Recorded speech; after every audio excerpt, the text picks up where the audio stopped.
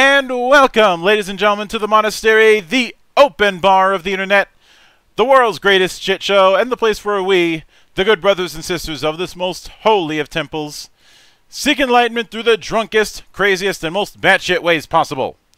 I am your one and only gaming monk, better known as Mildra, and with me I have a newcomer to the temple, coming to us straight from Third Option Ideas, the home and hub of the Periphery role-playing game, the one and only Marshall E.S. Balla. Hi there. How you doing today? Not too bad. What's going on? It's been going pretty good. It's unfortunately still way too sunny out, but I will deal. Not a fan of the light. I'm not a vampire. It's just that too much sun gives me headaches. I getcha. I'm too black to be a vampire. then again, there's blades, so mulligan. Right on. But there's a bit of a tradition around here to open with the humble beginnings. So with that in mind, walk me through your first introduction to role-playing games, and what was it that made it stick?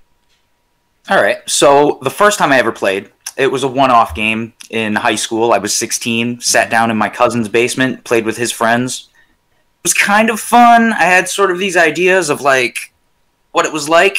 We were playing 3rd edition, 3.0 of Dungeons & Dragons.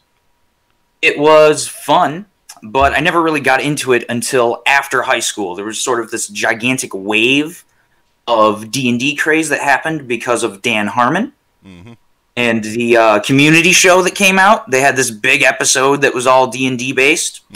And there was this girl in our group of friends that wanted to play. We dusted off the old 3.5 books. We got a group together.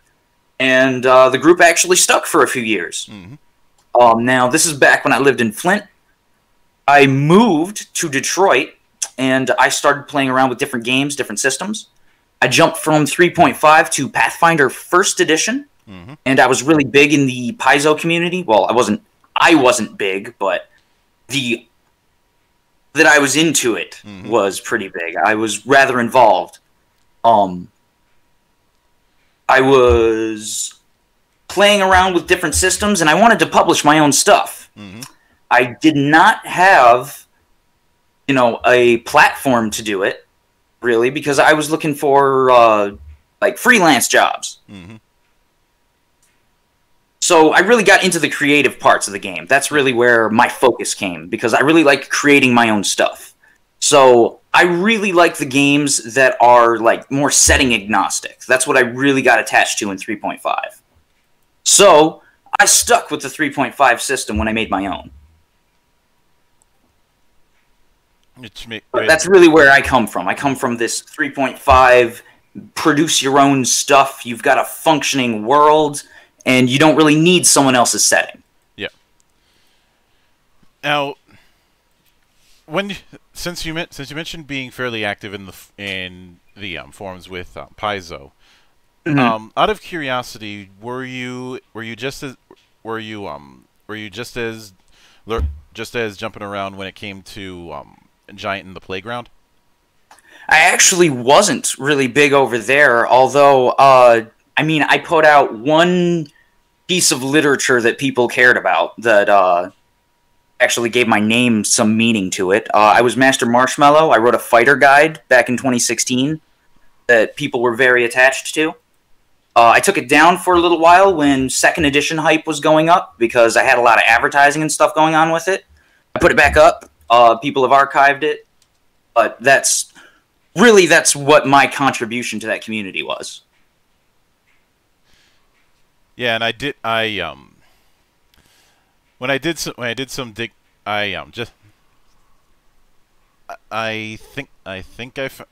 found somebody who tried to catalog that and a bunch of other guides. Yep, that was the Zenith Games guide.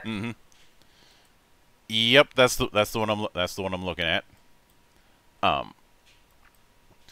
And do you now with some people, they may have started with D&D, but then they jumped around into other systems over the years. Would you say that you've largely focused around the D20 umbrella? I have.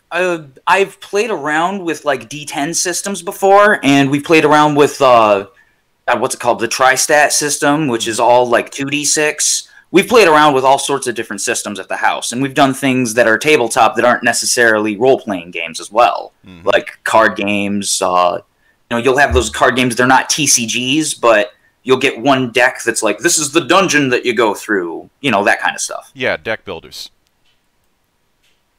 Right on. What is it? Dungeon Crashers, Munchkin. There's all sorts of games that I play. But I'm a big fan of the tabletop. I like having people around. So. Yeah. And of course, when things go wrong, when you have people around, there's other people to share the blame. Right. Absolutely. Now. There's fingers to point. Now, it is interesting that that 3.0 was the start, since a lot of people that I've spoken with who got their start with the D20 system as we now know it got their start with 3.5, and honestly, in the long run, they're probably the better introduction, since there's a lot of stuff in 3.0 that was kind of jank. Right. There was a lot of the math underneath all of it was just so jumbled up. So when I was going through it, I learned something. When Monty Cook and his crew were writing this book, they wrote the magic system first. And so like their physics engine is all based off of their magic system. You have to read the magic system to understand how the game works. It's really weird that the game has that backwards relationship. And if I do also remember, and I talked about this when I did the Valley of the Judged episode on the Sorcerer. Apparently, one of the designers, Skip Williams, absolutely hated the Sorcerer in 3.0. He had apparently done a lengthy rant on the matter. Unfortunately I can't find the rant, so I don't know exactly what he said. I just know that he wasn't fond of it, and there were certain setups that had issues. I think it's more the fact that the whole 3.0 was trying to have a unified approach, as opposed to second, when it came to its mechanics, and some things didn't make the translation as gracefully. I think yeah, that's true. That's true. There's a lot of things that just get janky and they get weird, and you're handling things in this way that's parallel according to the game rules. You're doing the thing right, but it just doesn't. The effect at the table doesn't jive with what you're expecting. Yeah, there's a lot of dissonance that happened in that. I have attempted to clear that up in mine. Yeah. Now that does bring me to Periphery. Now, as I understand, you are doing this as a under the OGL, of course, but you've put out a system reference thing, and you've talked about having this be setting agnostic, which is interesting to me because D&D and Pathfinder have baggage when it comes to setting, i.e. the whole will they won't they attitude when it comes to setting that I've been very critical of over the years. Yeah, that's actually one of the main things that got me inspired to do this in the first place. I was actively participating in the 2nd edition playtest for Pathfinder.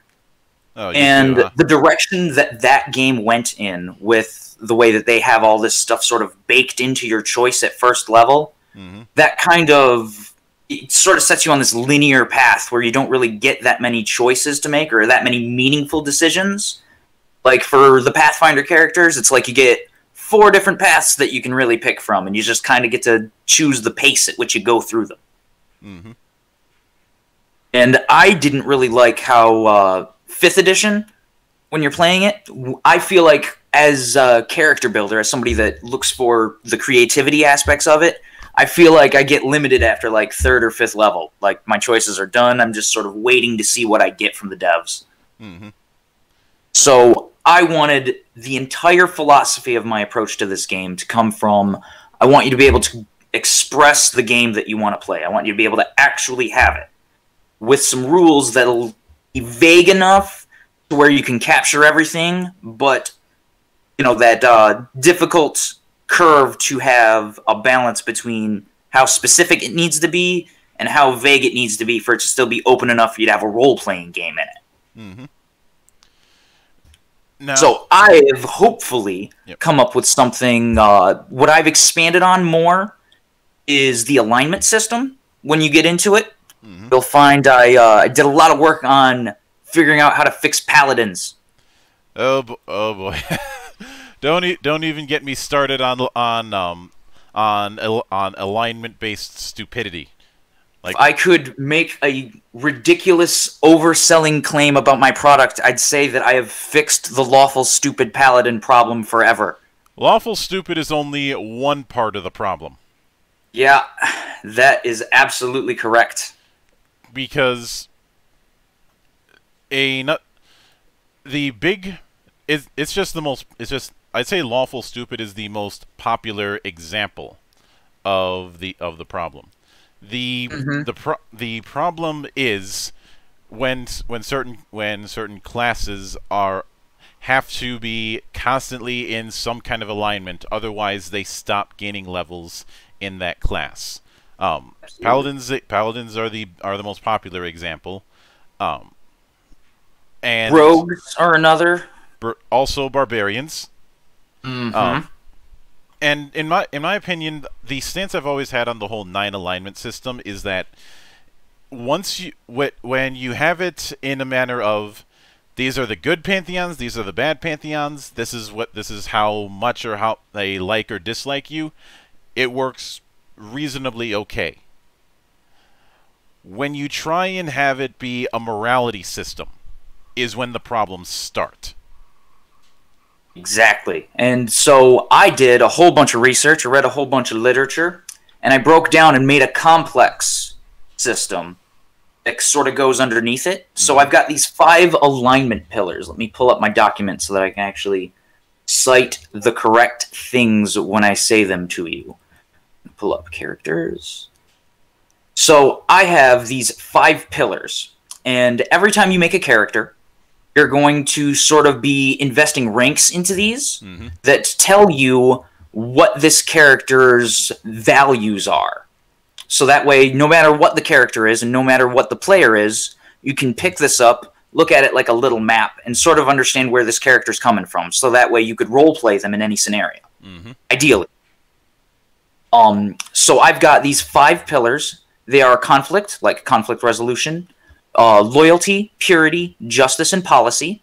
3 of them are tied to the good-evil axis. 2 of them are tied to the law-chaos axis. And your character not only makes a choice based on how they feel about these certain things, but then you also have a number investment that's based off of your character's level.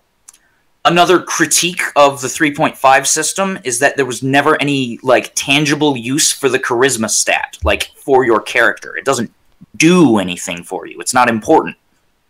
For my system now, it's tied to your aura, which is part of your alignment, and it's calculated into this number that you get. So, in playtesting, all of my alpha testers have told me that the alignment system is the most fun part of my game because it lets them have really complex and intricate characters. And I also have a background system that is designed to be exactly as intricate. So I wanted to focus more on letting people actually make the characters that they wanted to make, as opposed to having a list of 20 random character quirks that nobody really wants to play. Yeah. And one of the other big things that I've had a mixed attitude with over the years with the D20 system as a whole is skill use, because, and this is something that I've said over the years, and it's something that always gets some traditionalists hot under the collar. D&D does not do skills well, because it was never designed from them from the outset.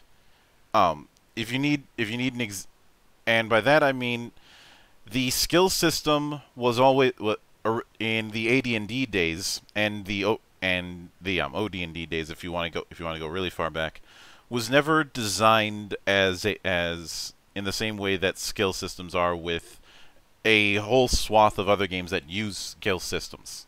Like, TriStat, has its skill system baked in to it from the get-go. World of Darkness, same thing. Shadowrun, same thing. Cyberpunk, same thing. All these games have their skill system baked into them instead of them being a subsystem. And because of that, you also have the instance of a character like Conan is shown to have a bunch of different skills at his disposal. Yet, if you try and use Conan in D&D setup, he's not going to be able to have as many skills, or he's going to be useless in so many of them. So, yeah, that is a gigantic problem, and it was a huge one to tackle. So for my system, I actually tapped into a lot of the optional Unearthed Arcana rules that were like patches that you could apply to 3.5 to make it a different game, make it play a little easier. Those after-the-fact kind of rule packs that they would put out. One of them allowed you to have your characters, instead of having to invest individual ranks every level, you would have a ratio of how many skills you would have trained versus how many skills you would have untrained, and then the values that you would plug into those would associate with your level. I do that with my system as well. So for my game, I do a full level, half level progression for basically everything in the game.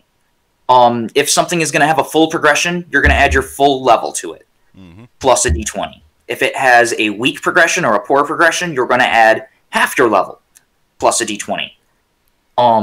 Obviously, you're going to add in your ability score, just like you would in 3.5.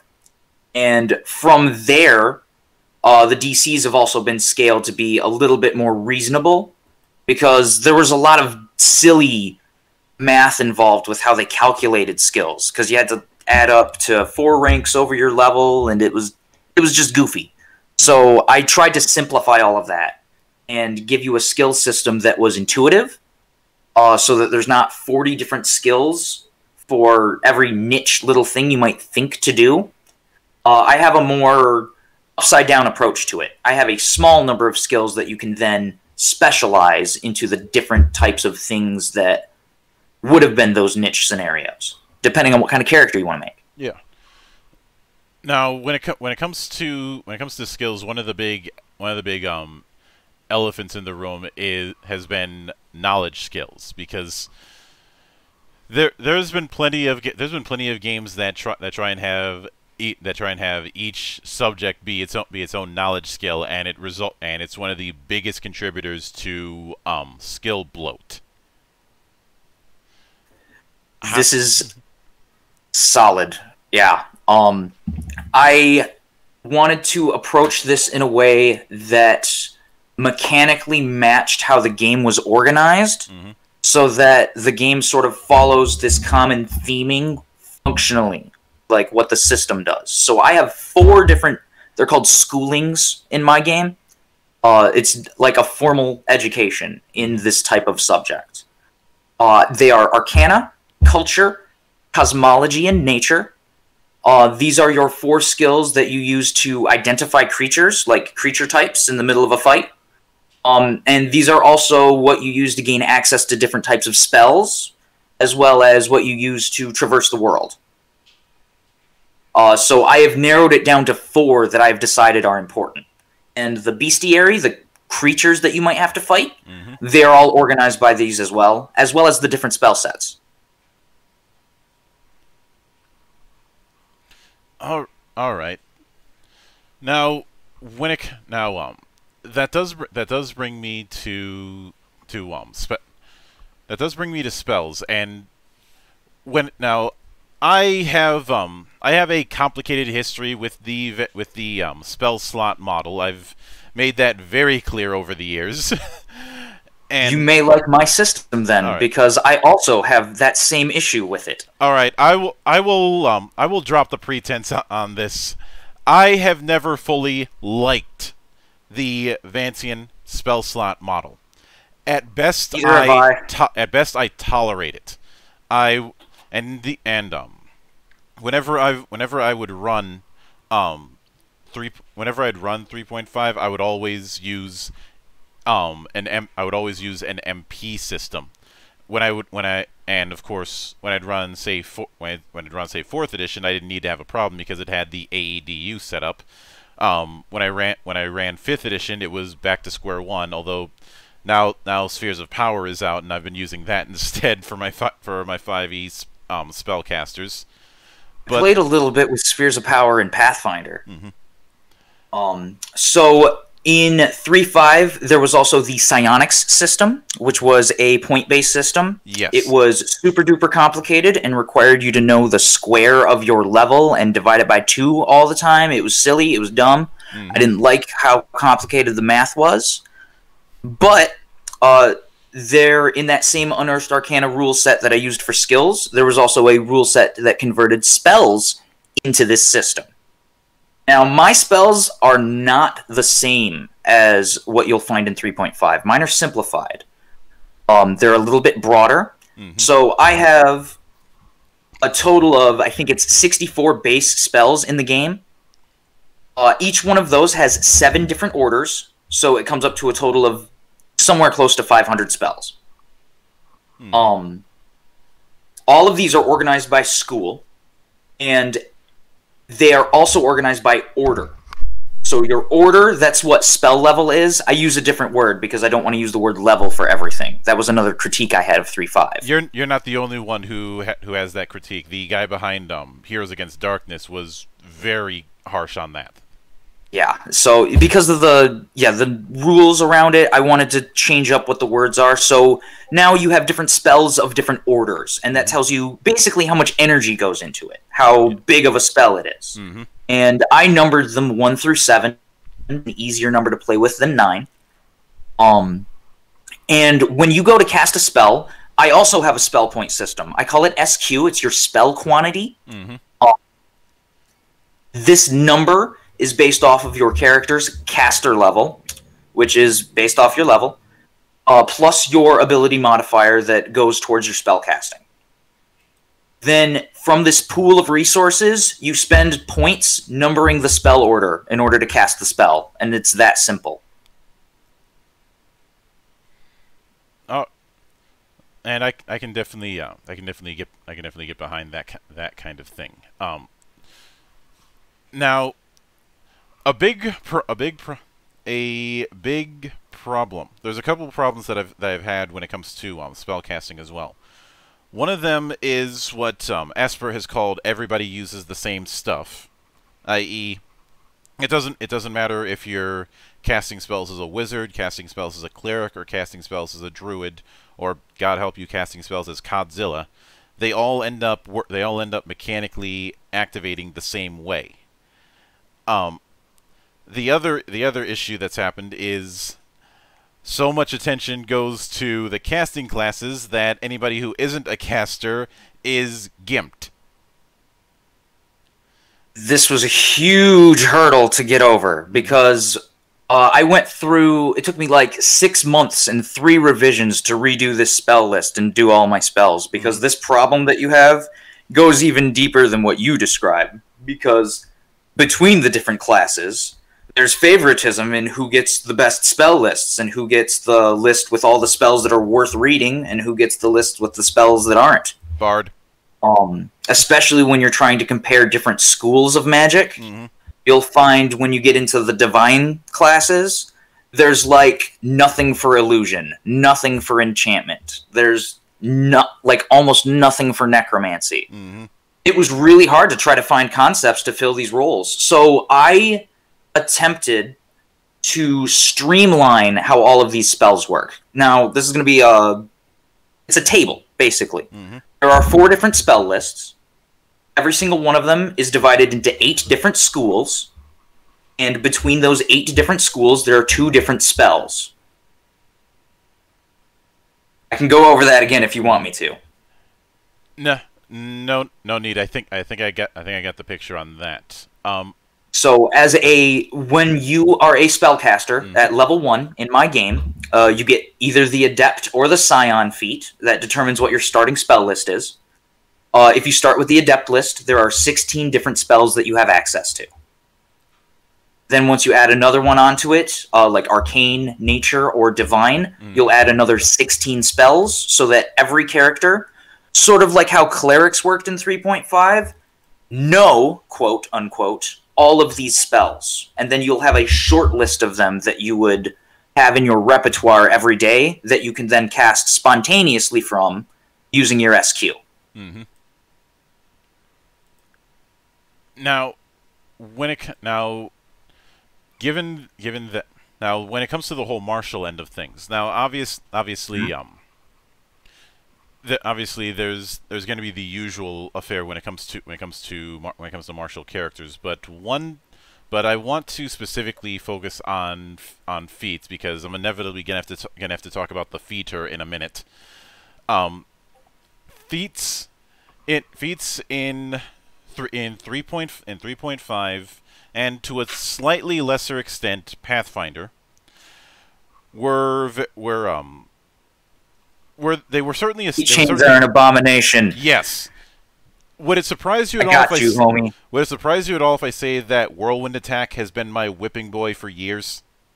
Because of the absolutely. And yeah, no, that one's really, really bad. Why do I need Spring Attack to be able to do this? I definitely hear you on that one. So one of my design goals was to completely get rid of those. In fact, I didn't even want to have prerequisites when I first started out. I wanted you to be able to pick anything that you wanted a la carte.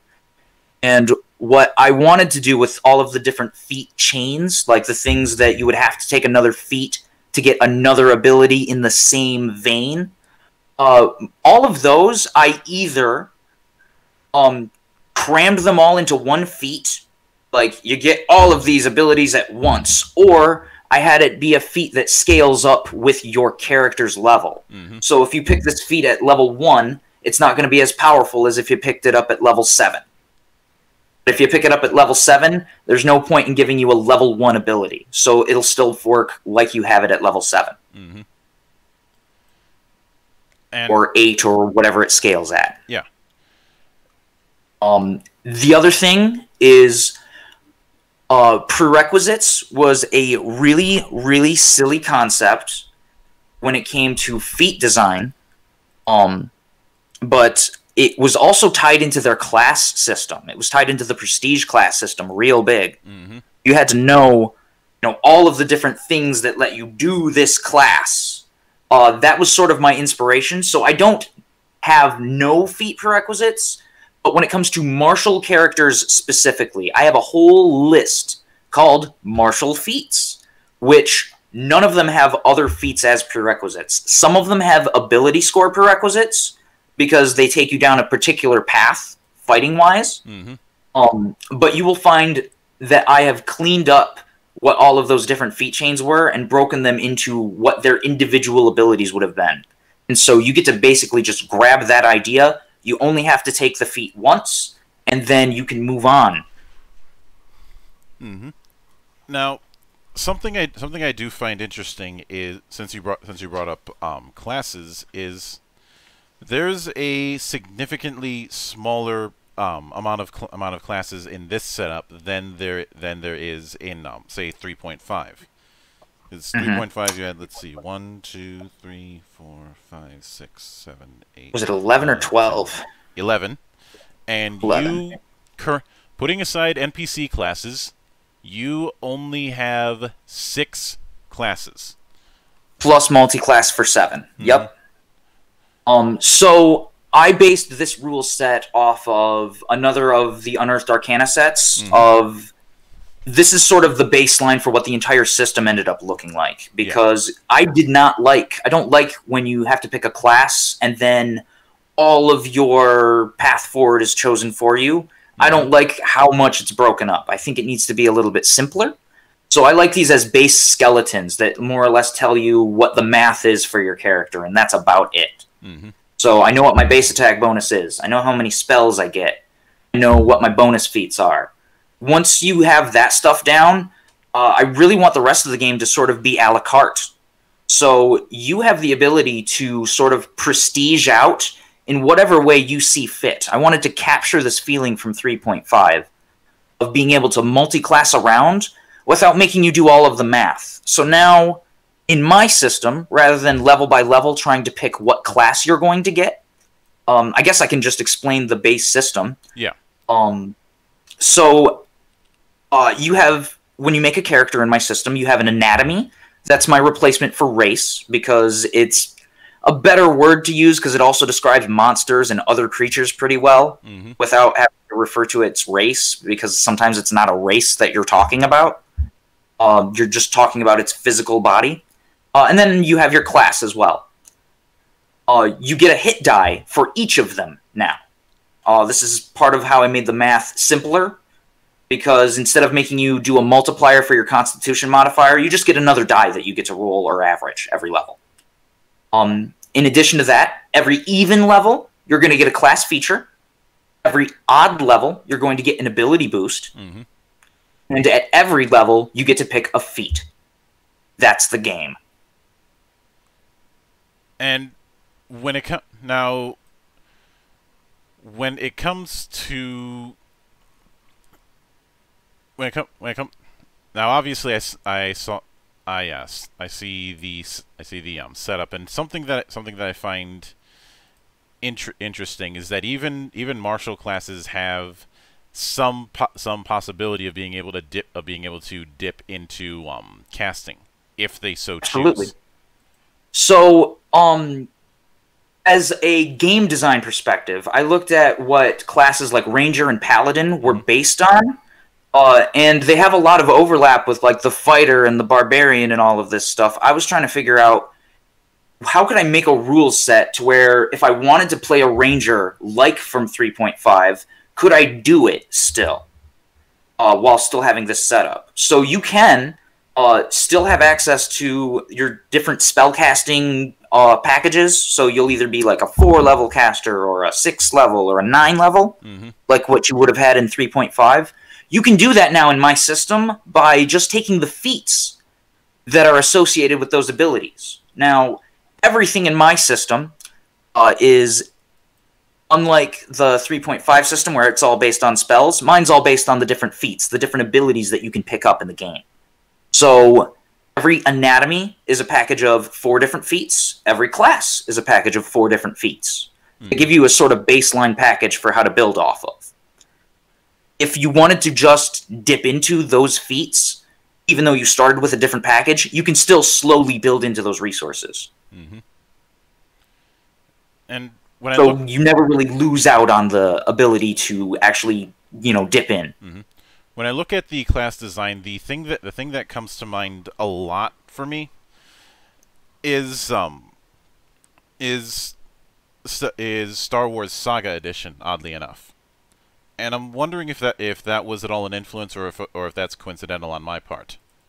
It's coincidental. I've played around with it once or twice. Some people have thrown some ideas for different types of mechanics I could steal from it, but I've never actually really played it. Yeah. The main difference is that you don't have the talent system that it does, but that one is still highly focused on feats and talents when it comes to its class design. Now, when it comes to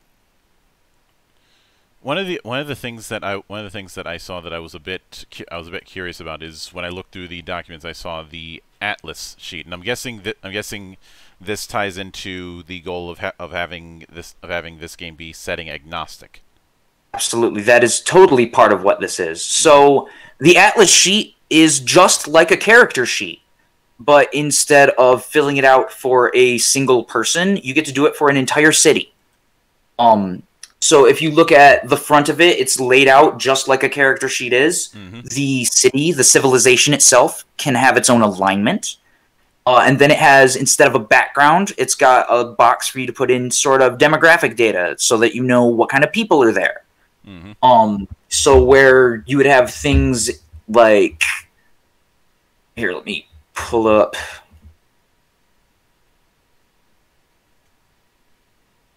Where before you would have things like your motivation that gives you an influence on your alignment as a character. In this, I would have something like, what's the religion like there? And that tells you what kind of spell casting is available and what kind of technology they have. Let's see if I can pull these up real quick.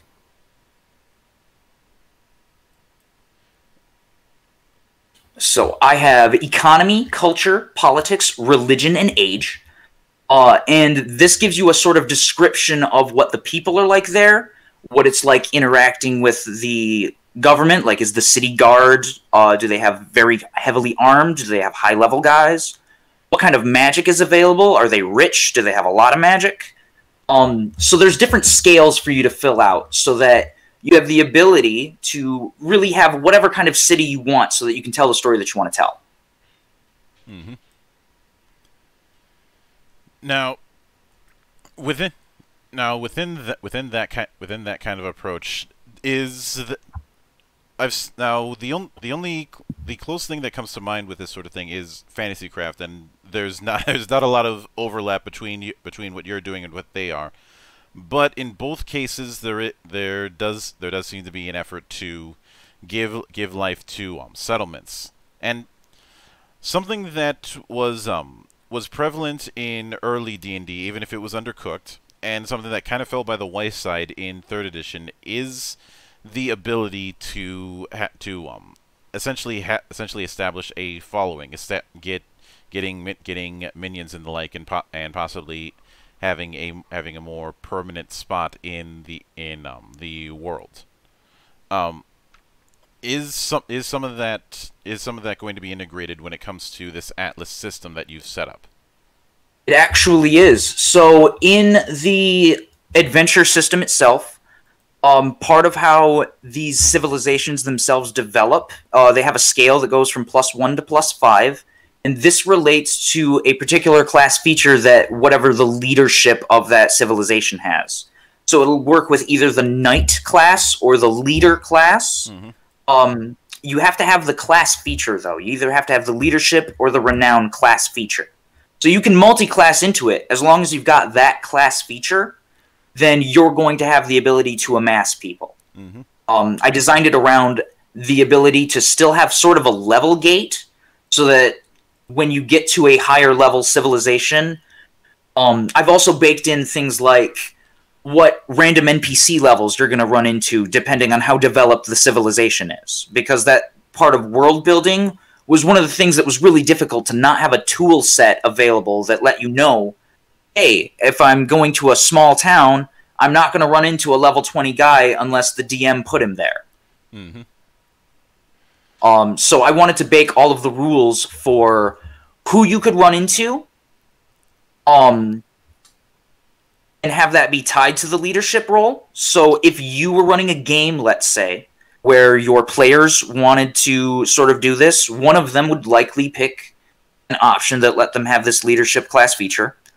And then through their role-playing, they would try to progress this civilization as they level up. Now, speaking of classes, first off, it does seem like that the NPC class is not meant to be some wayside thing the way it is, where in 3.5 a lot of the NPC classes were low tier things. But what I'm curious about when it comes to each of the classes is what their equivalents might be from D&D and Pathfinder. And okay, so I'll start at the top and work downward, since some of these I can can reasonably assume what their analogs are, and some of them might take a bit of work. So I'll start at the top with Tactician. Gotcha. Did you have a question? Or do you want me to go? I wanted to go with each of these classes. I'm going to go down what some of their analogs in D&D and Pathfinder would be. Okay. So the Tactician was an architecture that's designed to let you reproduce things like the Fighter and the Ranger, because these are classes that picked up extra feats as they leveled up. Mm-hmm. So I think, do we need to go on a rant about fighters not having enough skills, or can I just give them skills and we can just move on? I already kind of brought that up, and I've already made the joke about the fighter being better called the feater. Right. Yeah. No, I got they get skills now. Mm-hmm. So my skill system is very much reduced. There's like 19 skills for you to invest into. Yep. You get a number of skills trained based off of your class. They give you some specific skills, like the Tactician gives you agility, athletics, and either expertise or schooling. You get to pick one. Plus 6 more. Mm-hmm. And then on top of that, you'd also train skills numbering your intelligence modifier. The 3-5. This intention, you can also do, like, there were some full base attack versions of, like, the Monk. There was a couple of psionics classes. This is just supposed to be your full base attack bonus class. Mm-hmm. And if you needed to pick up extra class features for it, what the old class features used to be have been rolled into the different feats. So, intentionally, you're supposed to be able to build either the Fighter or the Ranger, or even technically the Rogue, because I don't have that medium base attack as a tier of a class. Mm-hmm. So next would be the Sage. So yeah, Sage is very obviously my wizard analog. It's also able to replicate things like the Scion. This is a class that picks up extra meta magic feats. It's sort of the spellcasting equivalent to the Tactician, because all of its class features more or less do the same thing, but instead of applying to weapons and attack rolls and picking up martial feats, this applies to meta magic feats and spells and all of those. Mm-hmm. So these two classes are sort of meant to be inverses of each other. All right. Knight. The Knight is the class that is supposed to capture what used to be the Paladin, mm-hmm. but I wanted to do it in an alignment free. So as a baseline, you get a smite ability that isn't attached to any alignment. This is designed to be your tank class. So as you level up, your smite gets to target a different number of people, where you get to draw the aggression from those guys, because they take a penalty to attack anybody that isn't you. So you're trying to get their attention so that you're taking the hits instead of your allies. Mm-hmm. So next would be Channeler. All right. Channeler is a combination of some different ideas. There was a bunch of different elemental channeling guys, your avatar idea, the people that want to be able to focus on one element and be able to do cool stuff with it, mm-hmm. as well as having your clerics that venerate positive energy and can do bursts of healing and light and all that cool stuff. Mm-hmm. I needed to come up with an idea that wrapped it all into one. So I invented some mechanics that were based off of the cleric's sort of ability to heal, as well as some stuff from, let's see, sort of based off of a spell, actually, because you also get to reshape it as you level up. Yeah. And the cool thing about this, the thing that I really liked, was as you level up, you get more and more resources, you get more and more access to things like picking up ki, which can just give you extra uses per day. Mm-hmm. Now, this will probably be one of the more straightforward ones, but Berserker. All right, Berserker is actually not as straightforward as one would think. So, mechanically speaking, this is supposed to capture both the Barbarian and the Monk as well as the Psychic Warrior, all wrapped into one class. You have a binary choice at level 1. You get to pick either Zen or Rage. Those are your 2 modes to switch. They determine basically whether or not you're going to be based off of Wisdom or Constitution as you level up. All right. You get a different sort of little ability, and then these are the different stats that you would focus on as you progress. And they have different identities attached to them. So the battle trance that you go into prevents you from casting spells unless you go into the psionic stuff, which is sort of how it already worked in 3.5.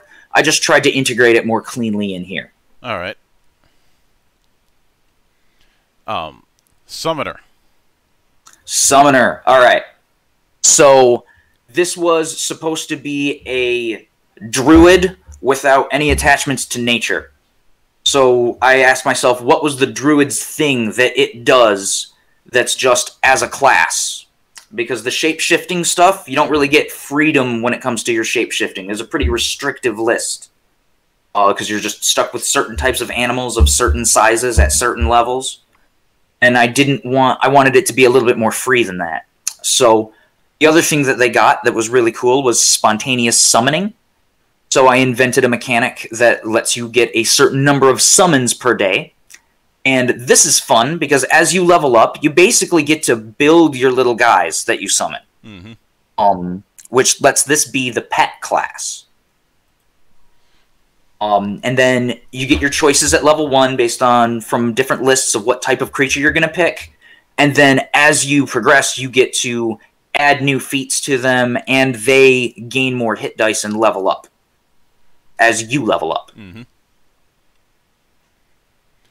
Now,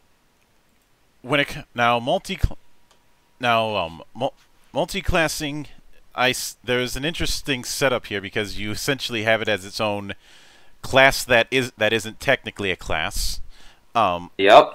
Instead of doing the convoluted dipping into stuff that's been almost expected for a lot of design. Right, so this was part of streamlining things and making it easier to level up, because I want the level up process to be nigh instantaneous. I don't want you to have to think at all about anything except for your actual choices, what you want your character to do. I don't want all the busy work. So the classes are designed to where they all have 2 class features. And they advance every other even level, so every 4 levels basically, and they alternate. With multi-classing, I give you the option of basically just picking any 2. You have to pick one primary, and then either a primary or a secondary. That way you get to dip in and have half of 2 different classes, and then depending on what you pick as your primary and your secondary, you also get to play around with your base attack bonus and saving throws and stuff. So as a baseline, this is the only class that gives you a 3/4 progression for both base attack and caster level. But if you chose to do something different with it, then you could get, like a full base attack plus, you'd get full base attack, half caster level, or full caster level, half base attack. Or 3/4 for both. This is the class that lets you do that. If you wanted to reproduce something that looks like the Bard from 3.5, you'd likely do it using this. Which makes sense thematically for what Bards traditionally filled in parties when you played 3.5. Now, when it comes to the NPC classes, as mentioned before, it's clear that there's a bit more attention given to them than the NPC classes in 3.5. Right. So in 3.5, they were designed to be more or less just useless. They're there to give creatures that otherwise wouldn't have hit dice, like humans, a reason to be there.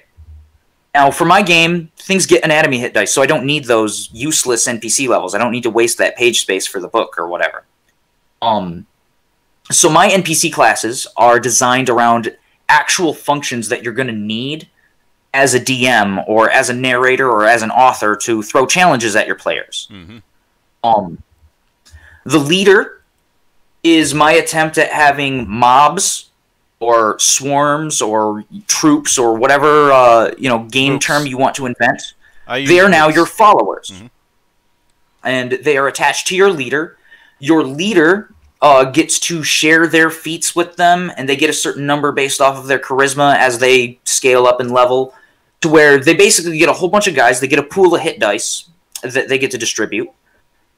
You get to decide when you're designing the encounter, I guess. We've played around with it a few times in alpha testing, where you basically get to just divide up these hit dice depending on how many hit points you want these individual guys to have. So if you've got 20 hit dice, you could have 21 hit die guys that'll go down in one hit, or you could have 4 or 5 hit die guys that'll take 3 or 4 hits to go down. Mm-hmm. Then they basically all have the exact same build as far as their feats go, because your leader gets to decide what those feats are going to be. So it's streamlined. It's easy to know what all of their feats and abilities are because you design them based off of the leader. Now, when it comes to animation, All right. Animation is for golems, animated objects. You can do simple, mindless undead with this. This is supposed to be for anything that is not a living thing. So in the game, we haven't talked about objects yet, but objects also have hit dice. They have material hit dice. So I have anatomy hit dice and material hit dice. I based this off of the construct rules in 3.5. I wanted this to be a much more streamlined way to do constructs, but it had to include the rules for how to do all these other things. So if you have an animated object, and there's different ways to create them in the game, there's rules for it, you would grant it a certain number of animation hit dice, and that would tell you how many abilities that it gets and what its stats are. This is what the rule set is for that. all right. Apex. All right. So Apex and Paragon, I'm going to talk about together because I sort of had to design them together. Apex is the ultimate class. It's designed to be the hardest boss monster that your players are ever going to have to go up against. You use this for dragons. Mm-hmm. You use it for outsiders, angels, and demons. You use it for your high-level fae. This is the thing that has full base attack bonus and full spell casting and full saving throw progression. This is your boss monster. Paragon is more or less the same thing, but instead of having full spell casting and all of that fun stuff, it just has no spell casting. It's designed around being the heaviest physical presence that you can have in the game. So as a DM, you might need a really strong spellcaster or a really strong heavy hitting thing. These are the two classes that you would play with to make those two things. Has there ever been a situation where somebody's tried to talk their way into taking a multi-classing into Apex or Paragon? Way too many. Which I put in the text of the game, these are normally not for player characters because of a balance issue. It's designed around making an encounter that's supposed to take on a group of players. Mm-hmm. So it's intentionally stacked in a way that gives it some extra resources. But if somebody wanted to say, hey, I want to play a leader as a player character, I wouldn't have a problem with that as long as they weren't abusing it. Leadership, I thought, was so broken it needed to be its own class, is basically what I came up with. I gotcha. Now, when it comes to this has probably already been answered, but when it comes to creatures, are you having a setup where you have a defined bestiary, or is that just another avenue of character creation? So it is an avenue of character creation. When the thing is when I have to make a bestiary, I'm likely going to do one. Right now, the rule set is you have access to the types, subtypes, and how to build it. So on demand, having just a fully built list of everything would be nigh impossible with the way that the systems work. There'd be hundreds of them. So if you needed a specific bestiary, chances are I would have those be associated with whatever campaign that I'm writing. With whatever the actual game that I'm playing is, would have its own associated, these are the encounters that I plan for you to play against. Because when I play the game, usually I end up having to make my own encounters anyway, because what exists in the book doesn't satisfy my players. But that's my gaming experience typically. When I go to do that type of stuff, I want it to be something that other people have the option to do. Like, if you wanted to build your own thing, under the licensing that I have, I want you as a participator, as a licensee, to be able to put out your own stuff. So if you had your own bestiary that you wanted to make with this, go for it. Which I certainly I'm certainly in approval of that kind of thing, since it's giving players the toolbox instead of having that be a mysterious thing that's only talked about in hushed tones. Yeah, I also don't want it to be like a authoritative thing where, like, I am the creator, I tell you what all of this is. Like, if you want to have a dog that is, large sized and has poison or whatever, if in your campaign world you can BS it, go for it. Mm-hmm. So instead of giving you a set, here are the creatures in this game, here are the rules for how to build whatever creatures you want. It's a fantasy game. Do what you want. Yeah. Now, maximizing expression for both players and narrators is one of my goals with this system. Which is definitely admirable, because there's certain. Hold on a moment. Out of curiosity, this is given that I mentioned creatures, what's been your take on challenge level? That's a very scub topic. Okay, so challenge rating is a silly, horribly complicated math problem that nobody ever bothers to learn. And it's like one of those things where the only place where you find people that actually know what it is on the internet. I've never met somebody IRL that actually uses it. And it's complicated. It's silly.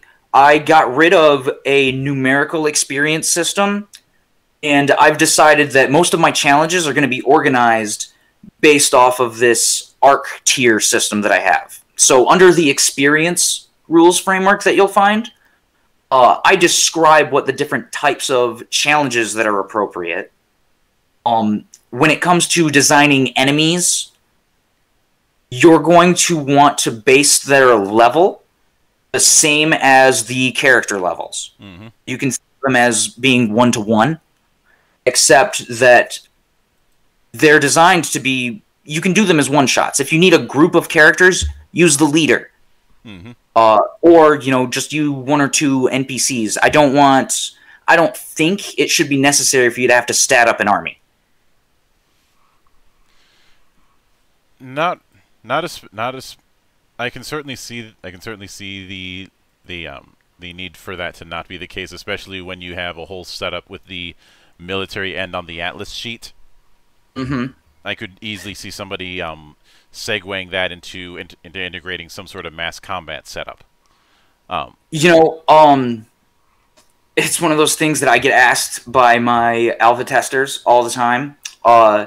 There are talks of doing another rule set, expanding the rules framework. I don't think it's something that belongs in core rules, because the core rules of the game focus on action and adventure. Mm-hmm.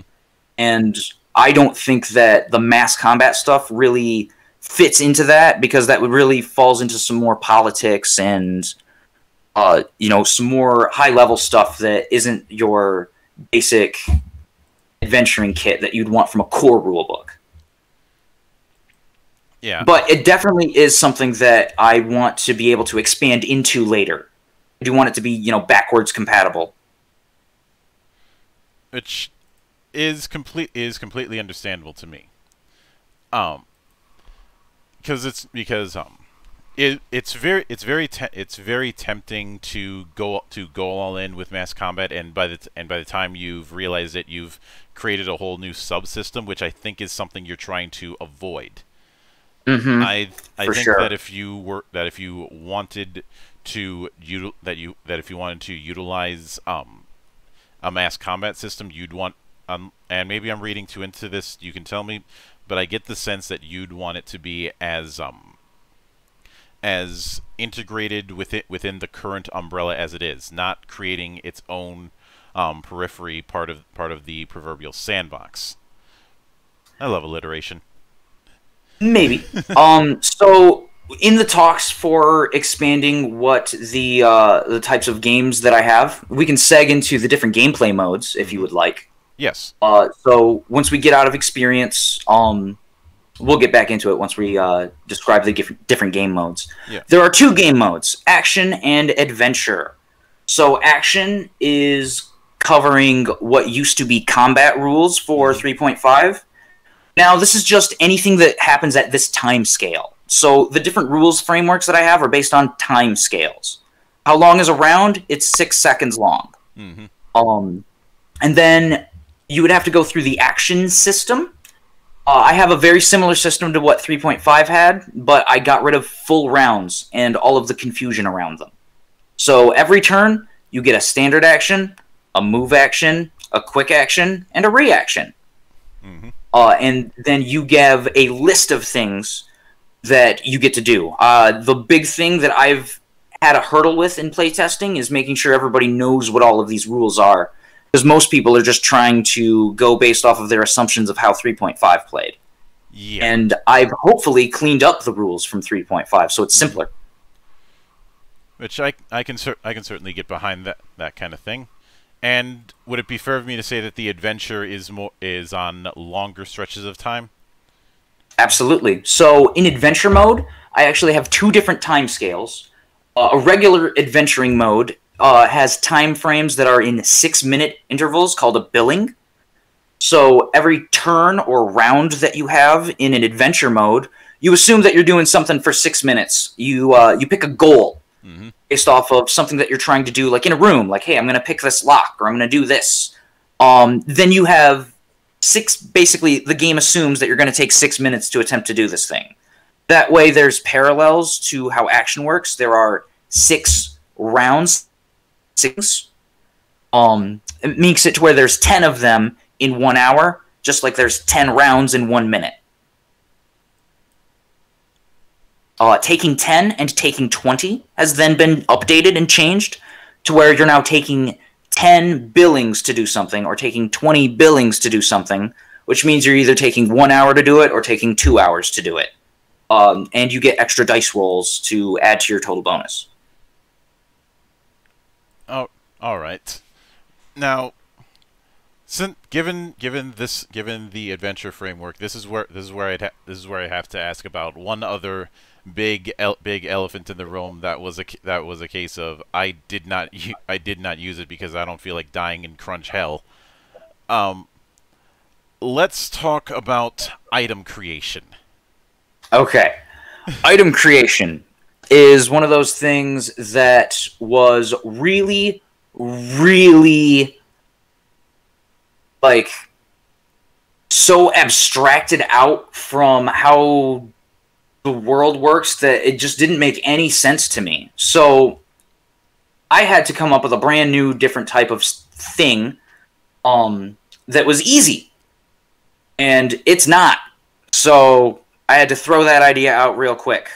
So my object system is a little bit more complex than how it was in 3.5, but it comes from a good place because hopefully it makes understanding the entire system a lot easier from off-rip. So every object in the game has a quality associated with it. And that quality gives it a numerical bonus when you attempt to make checks with it. So if it's a weapon, it'll apply on attacks and damage. If it's like an item that you would use with a skill, it'll give you a bonus on skill checks. But as you scale up in the quality, in 3.5, you might remember there was a rule to where certain items had to be magical or have a +1 enchantment on it before you could do anything else. Yes. And that was one of those stepping stone rules. I've gotten rid of that. Now for us, we would have to make it a magical quality item, which numerically in the game, as far as like adding numbers to the d20, it does the exact same thing, but I get rid of that extra jargon. So now you make a magical quality item, and then once the item is magical in quality, you can then apply different magical effects to it. Mm-hmm. And those magical effects scale based off of... I have 4 different pricing scales, and magic items before, you'll remember, were real goofy with how like their caster level worked and what their creation requirements, and you had to have this specific spell, and you had to perform this specific ritual. I've gotten rid of that kind of stuff. Now, you just have 4 different pricing scales, and there's sort of this abstract rule about magic components themselves, as in physical materials in the game that you burn up to make magic happen.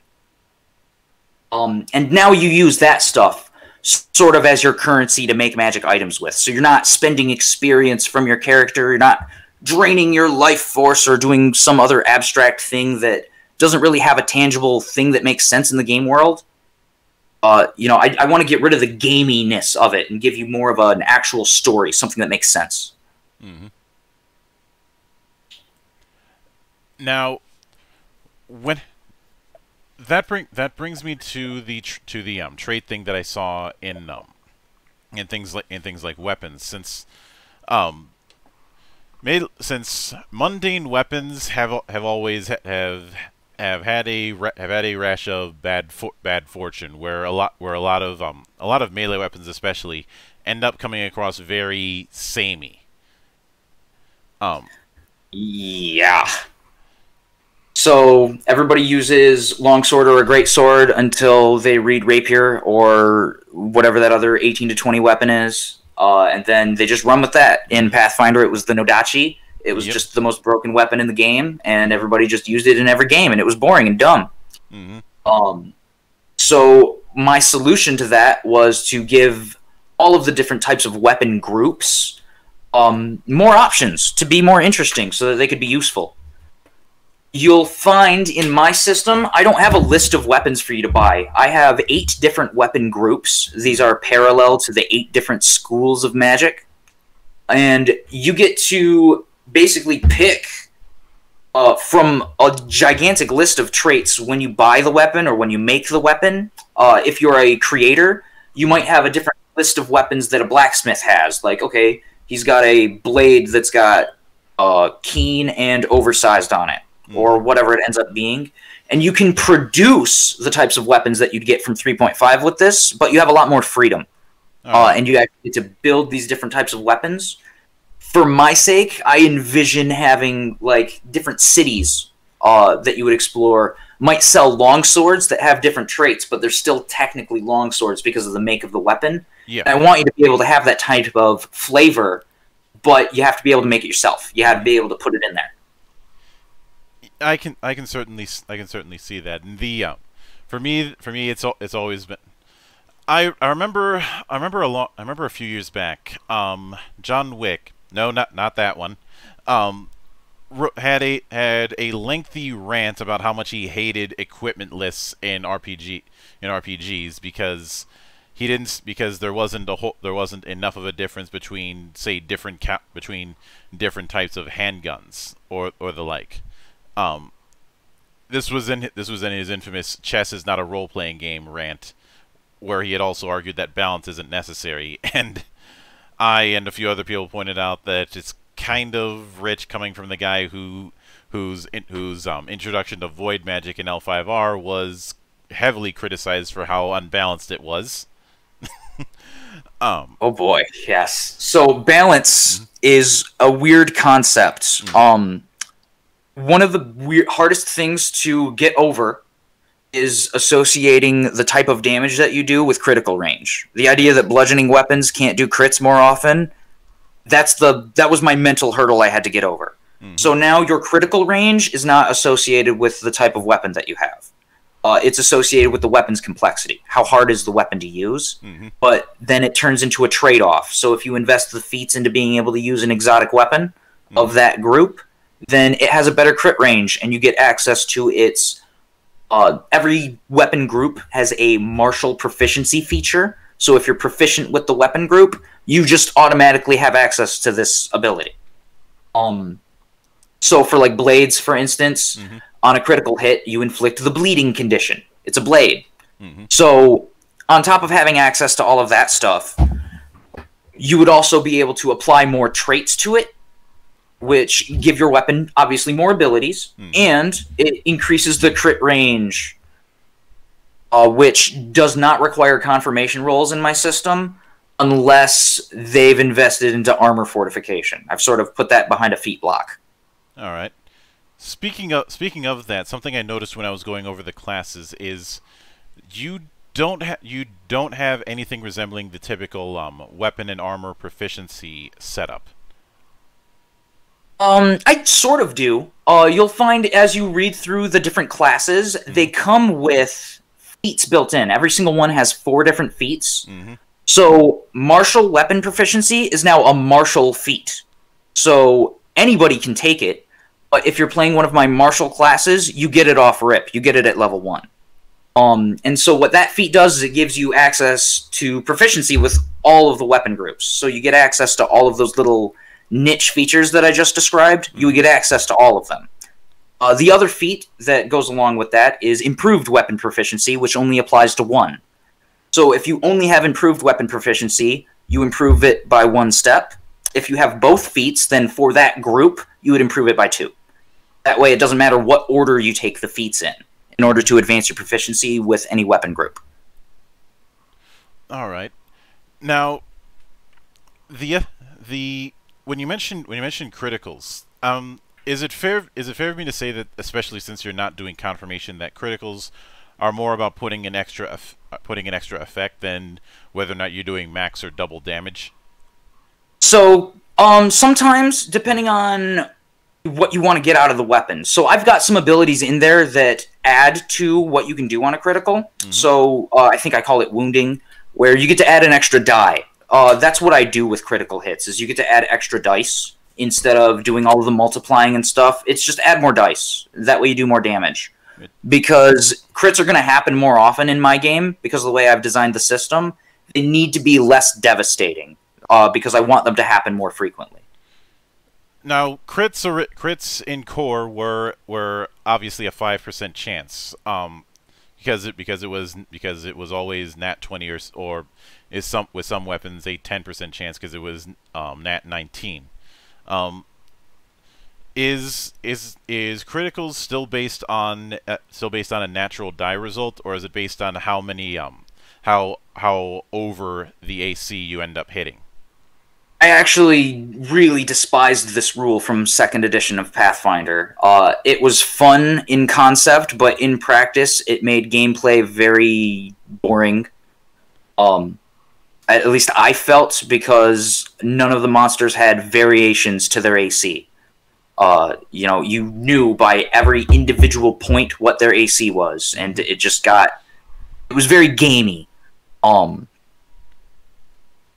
So for us, AC is... Ooh, hold on, I lost my train of thought there. Let me pull something up real quick. No worries. I need to pull up weapons.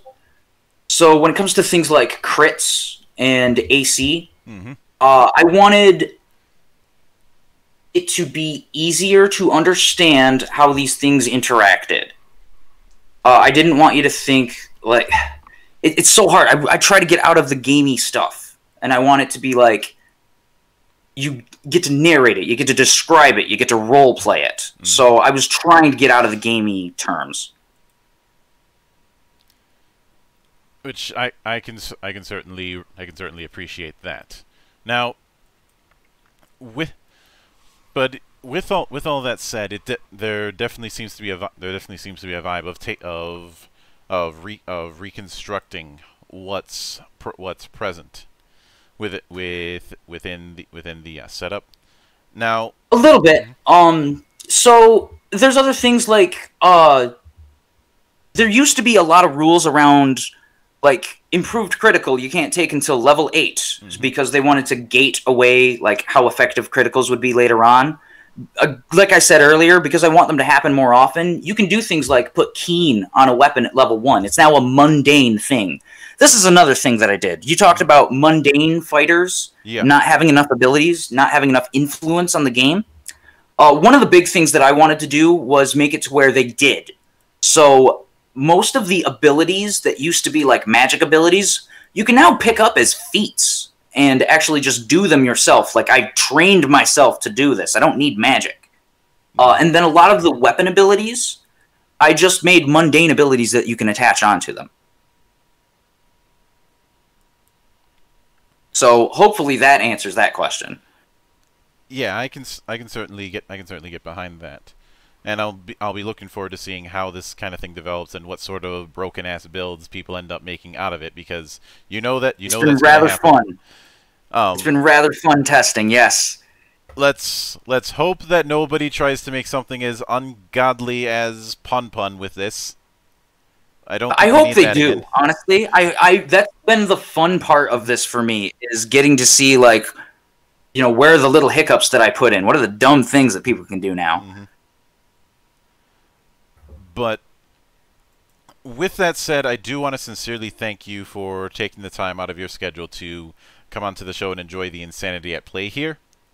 Oh, yeah. And well, thank you for having me. This has been rather fun. Mm-hmm. And anytime you see fit to return, whether it's to talk about Periphery, to talk about fantasy gaming, or just to shitpost about the bar dying for the umpteenth time, the door is always open. As I often say around here, drinking is not mandatory, but it is encouraged.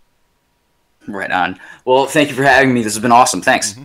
And of course, a sincere thanks goes out to everyone who took the time out of their schedule to come onto the show and enjoy the madness.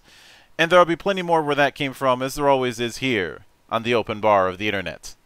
But until then, on behalf of the good brothers present and not present, my name is Mildra.